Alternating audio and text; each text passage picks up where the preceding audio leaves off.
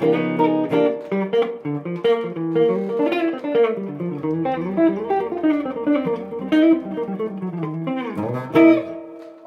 hey friends, Guthrie Trapp here. No extra charge for mistakes. Hey, I just wanted to do a video here on Saturday for you. I know I've been a little off schedule. It's been super busy around here, which is good. I'm not complaining at all. Fortunate to be able to make music and play the guitar for a living. Hope everybody's doing great and having a safe weekend. Looking forward to some fun stuff. Going to see Jason Isbell, my friend Sadler Vaden, playing guitar with him tonight. And Jason's a buddy. We're going to see those guys at the Ryman tonight, and just looking for looking forward to seeing those guys. And wow, what an exciting time to be in Nashville, Tennessee. So this video, I want to share a little bit with you guys about just the importance of really using your ear. Using your ear, I mean, that's just like the final judgment at the end of all this stuff is listening to music and making music. You know, all the stuff that we get sidetracked with gear and theory and learning all the notes on the fingerboard, all this stuff is like, at the end of the day, it's using your ear, you know, and really, you know, trying to emote something with some feeling from these instruments that we play.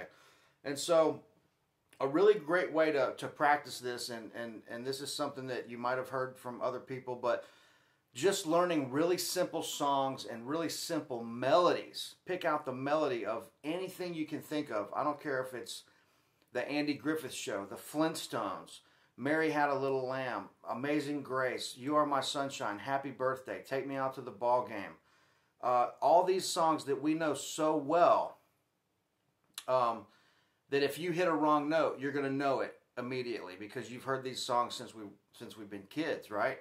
So, you know, let's take something like, and I might make some mistakes here because I haven't picked out these melodies in a while, but this is really, really, really, really good for your ear training, and just to be able to take the major scale and pick these notes out and these melodies out. It's incredible practice. I mean, it's just really good. So let's take something like You Are My Sunshine, right? Let's get in the key of C, and let's just do that. So it's going to be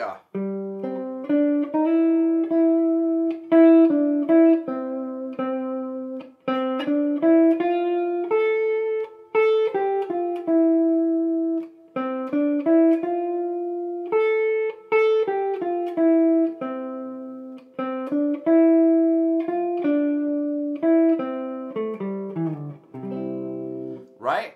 Okay, so I'm not going to show these note for note to you. I'm not going to show these to you note for note because I want you to have to pick these out. You can use my examples here for some help, of course, but the practice is to have to find the notes and pick those out and hear how these melody notes work over the chords that are going behind those. You know, listening to the harmony and how certain notes work over certain chords. You know, that's the point of all this, is just to keep you know, training your ear to hear this stuff, and that's going to really, really help you develop as a musician and a guitar player. And there's a big difference between being a really good guitar player and being a really good musician. You know, there's a lot of guys that can physically play on the guitar, but being a great musician is a whole other ball game. You know, there's so much that goes into it, and I would love to talk more about the interpersonal aspects of being a really good musician. I'm not saying that I am one, but striving to be, right? So, you know, that's something that I could get into a lot, and I might do that with somebody else to talk some more about that stuff. I know you guys want to hear me play and teach and stuff like that, but you know, there's a whole thing to this. You know, it's very special to me, but it's also not something that I think should be overthought. I think music should be treated with a lot of respect, but not overthought. Okay, so let's do another one. Let's do Amazing Grace in the key of C.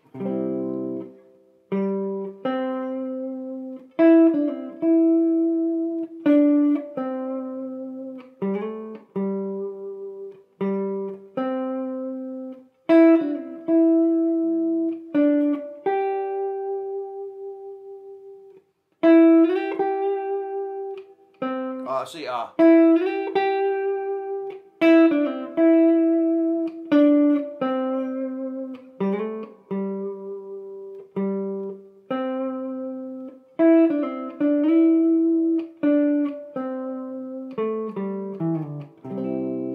messed up.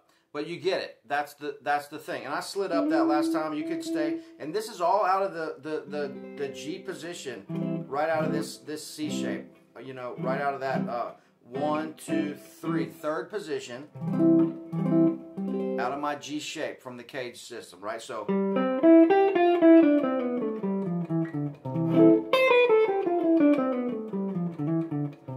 right out of that shape, the major scale,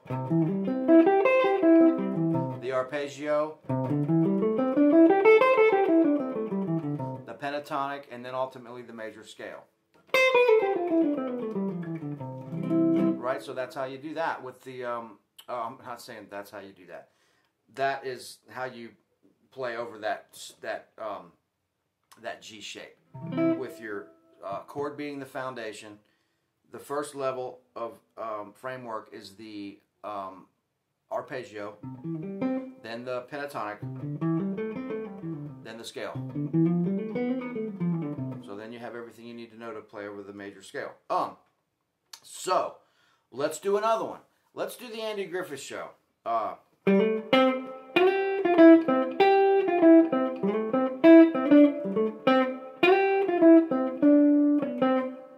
Again.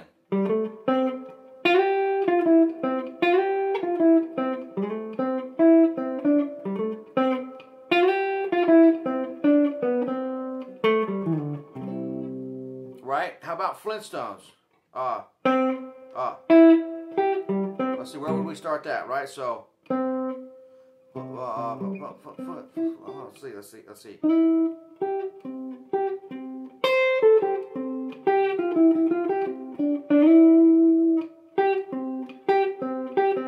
So there we are. I was doing that out of the E shape because I was trying to find the melody. It's been a while since I played the Flintstones, but out of the G shape.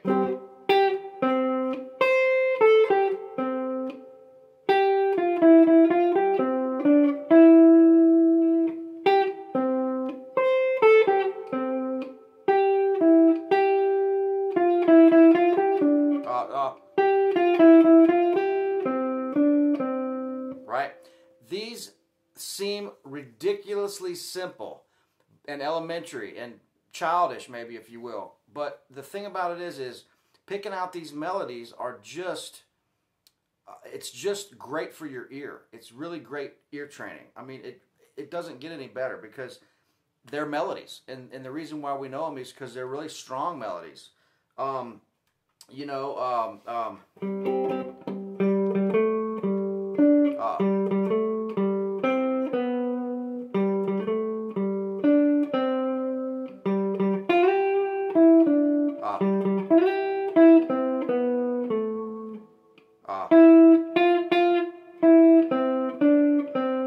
right? I'm screwing these up left and right, but even I should sit around and do this because it just makes you such a better musician to be able to what it's going to do is it's going to help you hear something and know where to grab it. And you're learning where I mean, this is cool because you're learning where some melodies might start on the 5, some melodies might start on the 3, some might start on the 1, but you're seeing how melody works, and there's no better way to do it than to just learn really simple melodies. This is going to be a short video. I got to run and go to dinner and then go to the show at the Ryman, which is going to be a blast. But I wanted to get a quick video out, and this is something that I thought of as I taught some lessons this past weekend, or this past week.